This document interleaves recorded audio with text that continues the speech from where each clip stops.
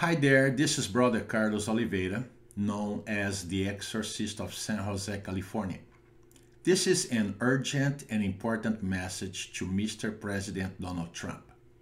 Now, those of you listening to this video, please share this video on Facebook and Twitter so that it can get into the hands of the President of the United States of America.